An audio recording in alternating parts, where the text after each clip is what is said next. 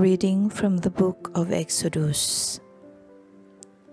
Moses turned and came down from the mountain with the 2 tablets of the commandments in his hands, tablets that were written on both sides, front and back, tablets that were made by God, having inscriptions on them that were engraved by God himself. Now, when Joshua heard the noise of the people shouting, he said to Moses, "That sounds like a battle in the camp." But Moses answered, "It does not sound like cries of victory, nor does it sound like cries of defeat. The sounds that I hear are cries of revelry." As he drew near the camp, he saw the calf and the dancing.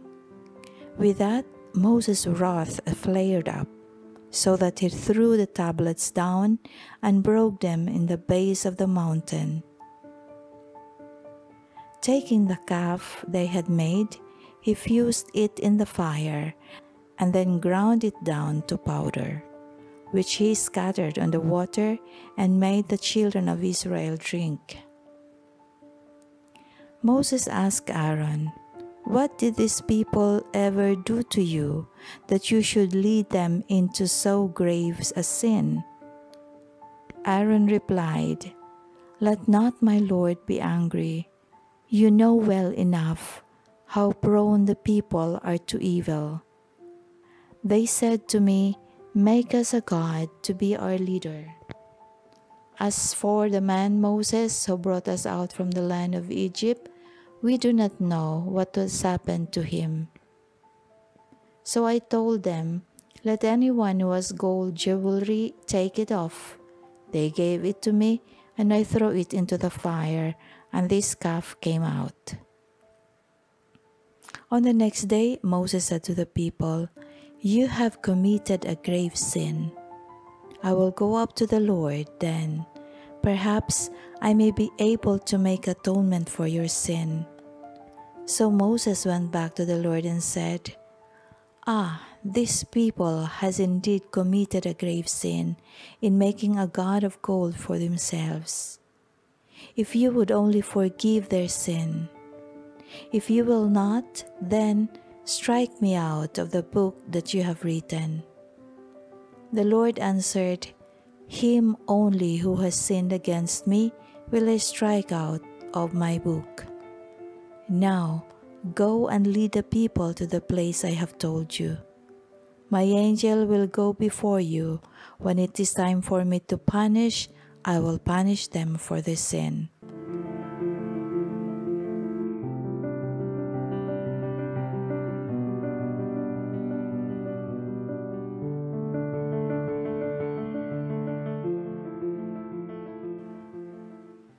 Responsorial Psalm.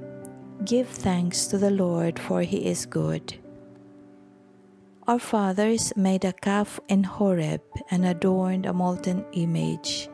They exchanged their glory for the image of a grass-eating bullock. Give thanks to the Lord, for he is good. They forget the Lord who had saved them, who had done great deeds in Egypt, wondrous deeds in the land of Ham, terrible things at the Red Sea. Give thanks to the Lord, for he is good. Then he spoke of exterminating them, but Moses, his chosen one, withstood him in the breath, to turn back his destructive wrath. Give thanks to the Lord, for he is good.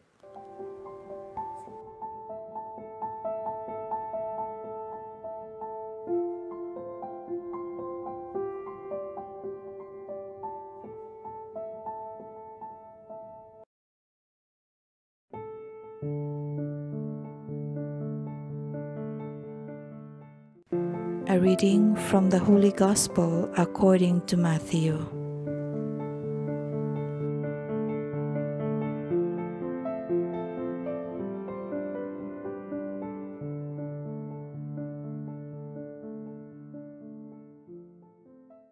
Another parable put he forth unto them, saying, The kingdom of heaven is like to a grain of mustard seed, which a man took and sowed in his field, which indeed is the least of all seeds, but when it is grown, it is the greatest among herbs, and becometh a tree, so that the birds of the air come and lodge in the branches thereof.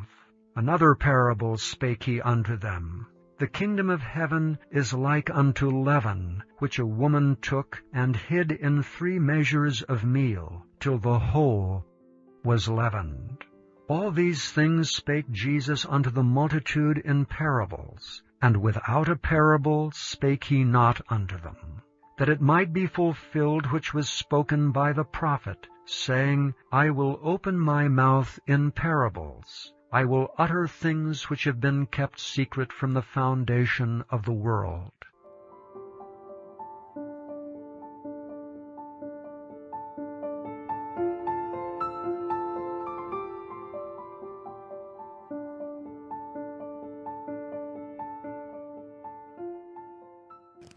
What would you feel if someone who, through your help in many forms, and to do it, you have to sacrifice a lot just to help the person to be where she is at the moment. Yet you found out that one day, everything that you did for her was not appreciated. Instead, she disowns you as a friend. Being betrayed or being disowned is a very painful experience. Perhaps we can relate well with the experience of Moses on today's first reading. We know that the event prior to the event of today's first reading, Moses was up on the mountain to talk to God, where God would finally give the 10 Commandments written in the 2 tablets. However, the people became impatient. They already wanted to worship God. So they asked Aaron to make for them a God whom they can worship, and through Aaron they worshiped the golden calf. Aaron was the first person to be blamed. Certainly, anybody in the place of Moses would have reacted in the same way Moses reacted when he saw the people worshiping the golden calf.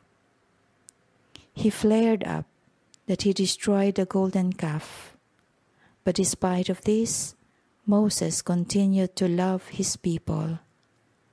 He asked God for forgiveness on behalf of the people.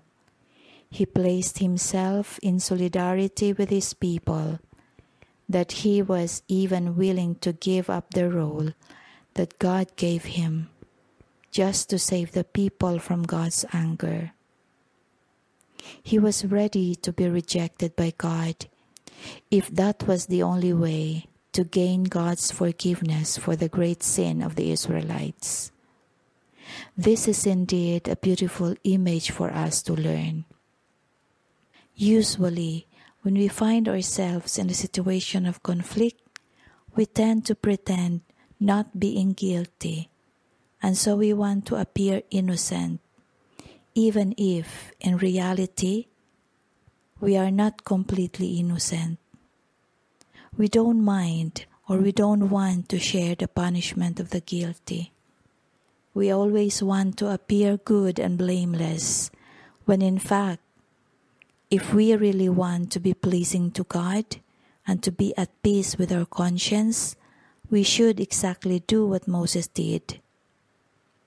We must be in solidarity with the sinners because we ourselves are sinners in the first place.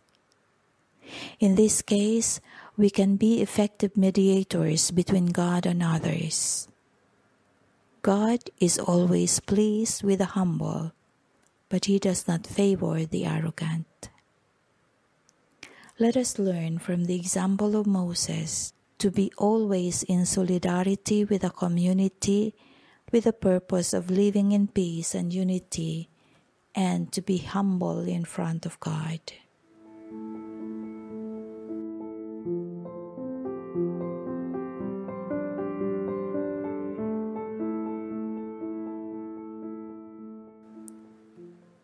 Let us pray. O Jesus, meek and humble of heart, hear me, that others may be loved more than I. Jesus, grant me the grace to desire it, that others may be esteemed more than I. Jesus, grant me the grace to desire it, that in the opinion of the world others may increase and I may decrease. Jesus, grant me the grace to desire it, that others may be chosen and I set aside. Jesus, grant me the grace to desire it, that others may be praised and I unnoticed. Jesus, grant me the grace to desire it, that others may be preferred to me in everything. Jesus, grant me the grace to desire it, that others may become holier than I, provided that I may become as holy as I should. Jesus, grant me the grace to desire it. Amen.